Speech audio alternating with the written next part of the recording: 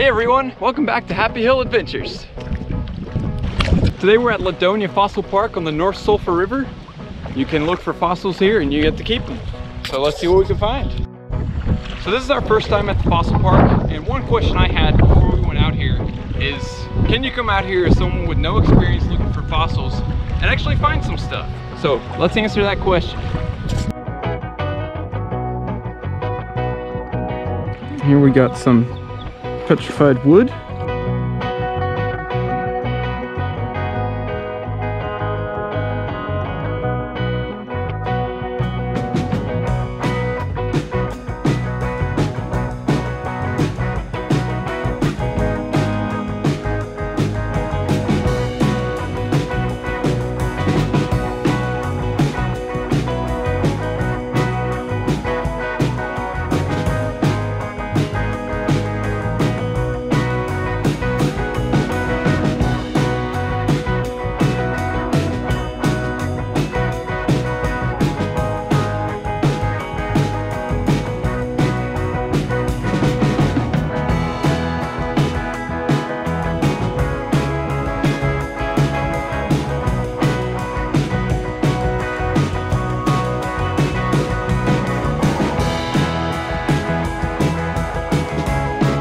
There's some pieces still stuck in the ground below. Let's see, there we go.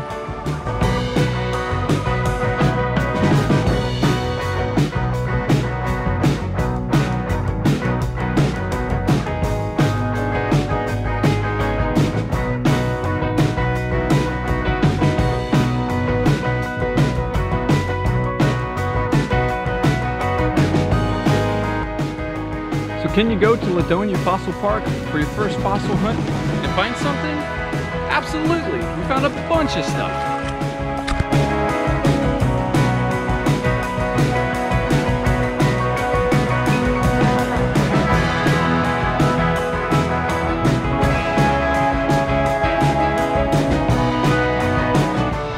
Here's some tips to help you on your next trip to Ladonia.